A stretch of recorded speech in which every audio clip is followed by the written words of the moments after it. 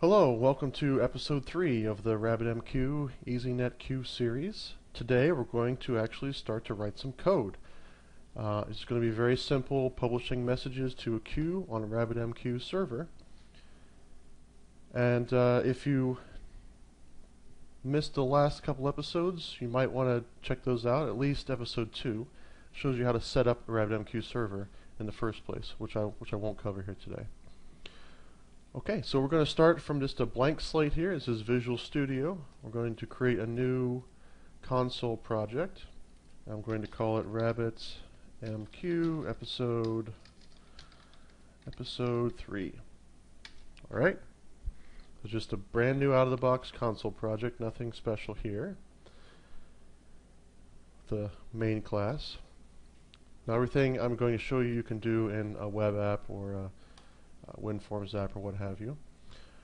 Next, I'm going to add a reference. I'm going to use NuGet. I could use the command line package manager console, but I'll just use the UI here. It's a little more visual for the medium.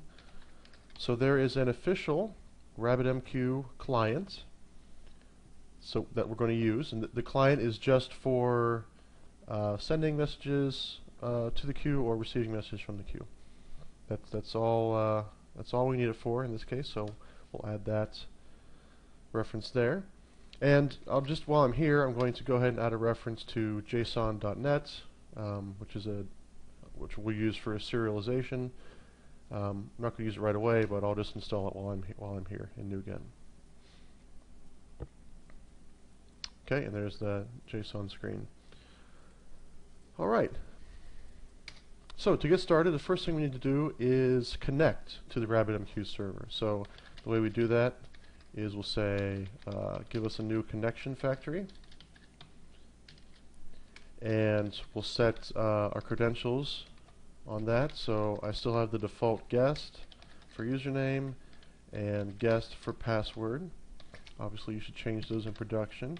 And I'll also point it to localhost. I could point it to my Linux machine over there from last time. But I'll just do localhost here. There's no sense in hopping across there. So that gives us a connection factory.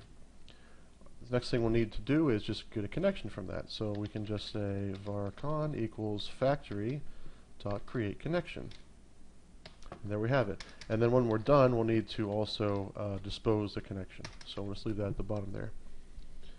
Okay, so we have a connection. Now if you remember, we went through the RabbitMQ management UI. The next thing is we'll need to create a channel. Now this is where it gets a little weird here with some of the naming. We'll call our variable channel, but we'll actually call the create model method to give us a channel. And if you notice here, create model returns an implementation of the iModel interface. So I mean, it's kind of a strange thing they call this model here, but in documentation sometimes referred to as a channel. In the UI it's called a channel. I don't know. It doesn't make a whole lot of sense to me. But we'll also need to dispose of that when we're done. Okay, so we have a channel. And the next thing we'll need to do is, this is kind of an optional thing, but we will go ahead and declare an exchange. Now, if we've already declared an exchange previously, we don't have to do this again. But it doesn't hurt to sort of reassert that the exchange is already there. I have not created one yet, so we'll go ahead and do that for sure. And it's always good to, like I said, declare this exchange, unless you know for certain that it's already been declared. So we'll do a direct type of exchange. There's other kinds as well, fan out, and we can also do headers or topic as well, but we'll just use direct for the purposes of this demo here. The other thing you can do is you can also choose to make this a durable queue, which means that, I'm sorry, not a durable queue, a durable exchange, which means that if Rabbit will go down or the server will crash or something, that exchange is saved to the disk and will be loaded up when the service starts again. And I think by default it is not durable. And we'll just leave it like that. No big deal. Okay, we have a exchange declared now. So let's now create a queue. So we'll do that in the channel as well, and we'll declare a queue. We'll call it episode 3Q. And it has some parameters here. So again, durable. We don't need to be durable again. Auto delete, we don't need that. Or sorry, exclusive, we don't need that. Auto delete, we don't need that either. And then as far as arguments go, we'll just pass a null to that. So one of the things, this is kind of intimidating to me when I first started to use Rabbit and play with this RabbitMQ client library, is that already I'm seeing just all kinds of parameters and possibilities, and what do I call the exchange, what do I call the queue, what kind of exchange type do I need, do I need to be durable or not, etc., etc. So you can see that Rabbit is very, very configurable in the way we can use it. So this is sort of a double-edged sword, which I will try to address later on with the EasyNetQ library. So at this point, you can see that Rabbit is not very opinionated on how you use it. There's lots of different ways, as opposed to EasyNetQ we'll look at later, which is very opinionated and has a certain way of using it that will take care of all these underlying details for you. Okay, so, but marching on here, one thing we should do now is actually bind the queue to the exchange. And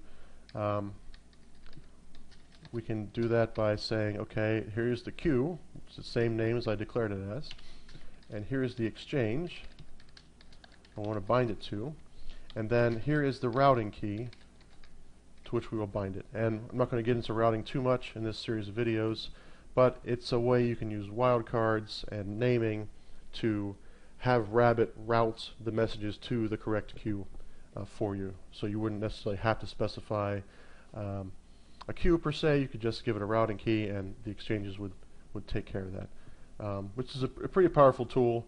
I'm not going to get into it very much in this series, but definitely check that out. Okay, so finally we have a queue, an exchange, a channel. We're ready to actually publish messages. So for this demo, I'm just going to publish 5 messages to the queue. So the way we publish a message to the queue is that we use the channel, and we say I want to do a basic publish, and this is the exchange I want to publish it to, episode 3 exchange, and here's the routing key I want to use to it, which is just going to match this one directly. I'm not using any wildcards or anything crazy. Basic properties, so if we pass something in here, it gives us, again, another opportunity to specify some properties of the of this publish event that we want to use. So right now I'll just leave it null. I might show those later on in the video here. I might not. And then the last thing we need is the actual body of the message we're publishing. Now, if you notice here, Rabbit is expecting us to pass in a byte array. So that is what a Rabbit message consists of, is a byte array. So we need to construct that byte array somehow. So let's pretend we have a variable here called message body bytes. Okay, and so the message I want to send to put in a queue is going to be something like this. So message, let's do a string format. String format, say message number X, and the message is going to be something there. So we'll say I, just to index variable of the loop, and we'll say GUID. Whoops, what happened there? GUID.new GUID. So the message is going to be very simple. It's going to be message 0 GUID, message 1 another GUID, and so on. Okay, and that's a string. So we have a string. We still don't have an array of bytes. So what we can do is we can use, let's see, we can actually define message body bytes, and we can use encoding, UTF-8 encoding, to say get the bytes of this message. All right. So now I've got a message in a string. I'm converting it into a byte array in UTF format, and I'm passing that to this basic publish. That's the message it's going to publish. Okay. So that's it.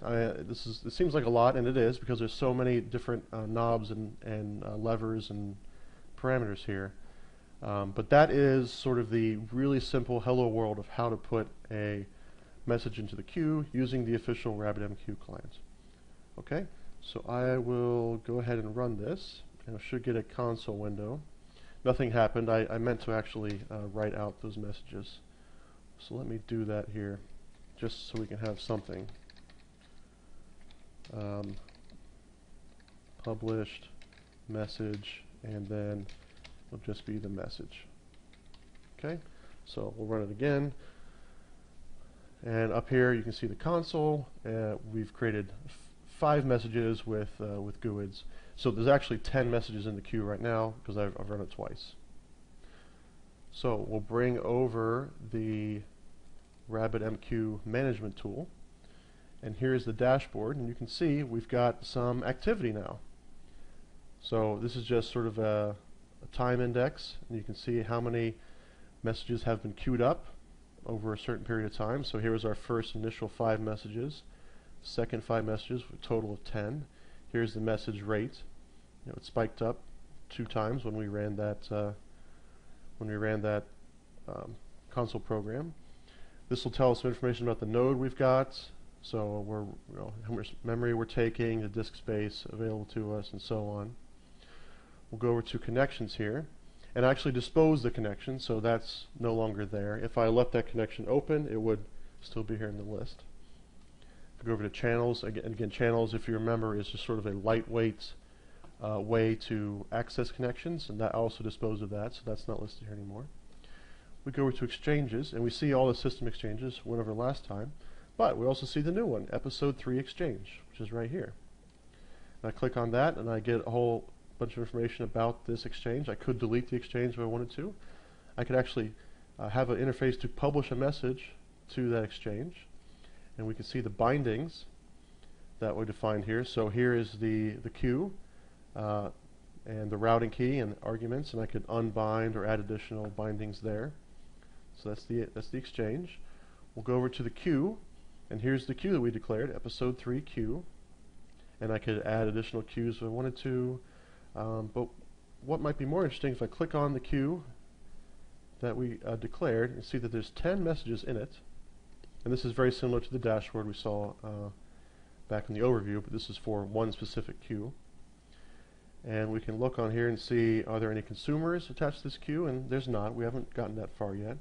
We can see the bindings, just another view of those. We can actually publish a message to this queue if we wanted to. We can delete the queue or purge the queue. Delete the queue would just remove the queue completely. Purge would just empty out all the messages from it. We can, well, this just shows us documentation on how to move messages to another queue or what have you. And finally, we can get messages. So this gives us a way to pull messages out of the queue. And the options here are requeue. So notice this up here, this warning. It says getting messages from a queue is a destructive action. That means to pull a message out of the queue, you actually remove it from the queue. So this gives us the option of requeuing it. So once we pull it out, we'll put it back in. That's a useful debugging tool to just view a message and then okay, I'm done with it, put it back in. We have some encoding options, and we can say how many messages do I want to get. So we'll start with 1. We'll get the message out. So here's message 1. The server reports there are 9 messages remaining in the queue, which is correct. Of course, we know we requeued it, so now there's 10 back in the queue still. So you can see that happening up at this chart here. And then the actual payload of the message, which might not match the ones on the console anymore because we didn't print those out, but it's going to be very similar to what we created in the console app, message 0 with a GUID there. You can see that it's encoded as a string and it's 48 bytes. So well done. So we'll get all 10 messages out and we won't requeue them. This will sort of show us all the messages and purge the queue at the same time. So probably if we get to the last message, we'll see that it matches the last message we printed out on the console. Move this down here. You see 74943, 74943. All right. And we should be down to 0 messages now. So if we try to get even one more message out, it'll tell us the queue is empty. There's nothing to get. Well, terrific. But let's make it a little more complex now. So all we did was pass a string as a message, and that might be useful in some situations, but what we really would like is a more structured message. Some sort of definition of data, data structure, data types, that sort of thing. So for instance, if I were to create a class, call it myMessage, and I can just have some arbitrary stuff in here, so maybe a string, let's see, shoe size, and then I can also put in address, and so on. But you get the idea there. It's a plain old .NET object, has a collection of properties, and I want to pass this as my message instead. Well, what we could do is, instead of this string here, we could just say var message equals new myMessage, and we'll initialize that with Grove City, Ohio, where I live. Name is Matt. Shoe size is, I can never get this right, I think it's 14, which makes it very hard to shop for shoes, let me tell you. Okay, so we've got a new message. It's not a string anymore. Now it is a type of myMessage, a C# object. So we can't pass that to encoding get bytes anymore. It doesn't know how to handle that. It's expecting a string. What we can do instead is, well, if you think about it, how do we take an instance of an object and convert it into a string? And that process is known as serialization. So you noticed earlier I got JSON.NET into the project. So I'm going to use JSON convert .serializeObject and pass in my message. And that's not going to give us bytes yet. It's going to give us message body as a string. And so now we can say message body bytes. This is going to be encoding UTF get bytes message body string. So finally we go from C# object to JSON serialization to a byte array representation of that message. And now instead of printing out the message, I'll print out the message body as a string. So you can see that it's just plain old JSON. Alright, so right now there's 0 messages in the queue. When I run this console app, we'll see 5 more messages printed out and 5 more messages added to the queue. Now I probably could have put some variety in there because they're all the identical message now. I probably could have put a GUID in there or something, but I think you get the idea. We'll go back over to the management tool. And we're back here on episode 3 queue. You can see that there's been some activity. We've got 5 queued messages. We can see the message rates. And let's go and get one message and requeue it. And here's the message. The payload is a JSON representation. Now, JSON is not required. You could use XML. You could use if you want to form encode it or any sort of serialization you want to use. You can even do some sort of binary serialization. And all Rabbit wants is a byte array, right? So anything you can convert to a byte array, you can send to Rabbit. However, using something like JSON or even XML has some benefits. One of them is that what we're looking at right now. We can actually get a human-readable payload as opposed to a binary representation, which we may not be able to divine much information from if we're debugging. JSON is a relatively slim format for passing objects while still being readable, so that has some benefits as opposed to XML or some other format. And finally, JSON is a format that a lot of different languages and tools can parse. C# can handle it, sure, we just showed that. Java, PHP, Ruby, all those languages can interpret and deserialize JSON string into an object. So if we were, for instance, communicating, putting messages into the queue with C# and pulling them out with PHP, that would be no problem because JSON is a format that communicates well between those two systems. Okay, I think that's all I want to cover in this episode. Just wanted to show how relatively straightforward it is, but there's some complexity here when creating messages that we're going to address later on in the series. Thank you for watching.